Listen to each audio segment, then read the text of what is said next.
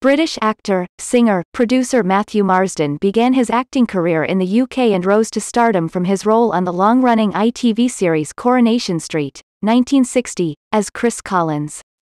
He left the show to pursue a music and acting career in the US and hasn't looked back since. Since moving to the US, Marsden has been working successfully on feature film, television and music.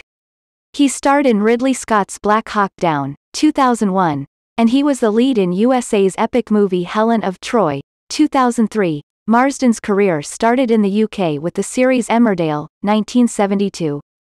He soon landed a series regular role on the television series Island, 1996, which led to Coronation Street, 1960, for which he was voted top newcomer at the National Television Awards.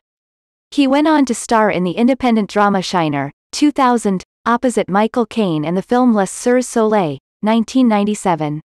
In addition, Marsden signed with Columbia Records and recorded the hit single She's Gone, with Destiny's Child, as well as a solo album called Say Who. Marsden studied performing arts at Middlesex University. He was also a member of the acclaimed National Youth Theatre.